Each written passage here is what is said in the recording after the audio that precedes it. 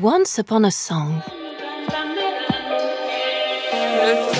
How did the theme song from a vaguely hippie film in the 70s become an insanely fashionable nostalgic anthem? Le temps est bon was released in an era of social upheaval, even in Quebec.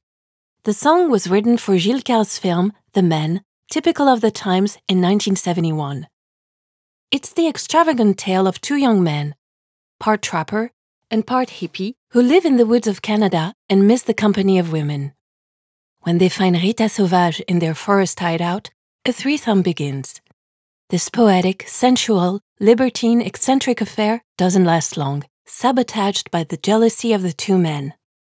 Their love lasts the length of one song, Le temps est bon, sung by Isabelle Pierre. This pretty stage name belongs to Nicole Lapointe, a multi-talented artist who is a writer, a radio personality, and a singer. She's had hit after hit working with songwriter Stéphane Venn, who was also chosen to compose the film score. He pens a song about a love triangle. Le temps est bon is a hit, as is the film, and becomes a classic in Quebec. 40 years later, in 2010, Xavier Dolan uses it in his film Heartbeats. This story is about a boy in love with a girl and a boy. In France, the song has been forgotten.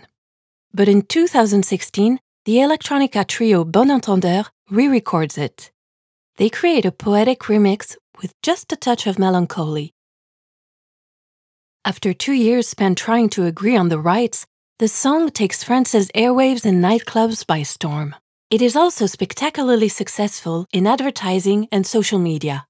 During the stressful 2020s, the song continues to hit home, with its call for radical freedom, open praise of hedonistic pleasure, and hint of nostalgia for the happier 1970s and their carefree sexual revolution. Le temps est bon.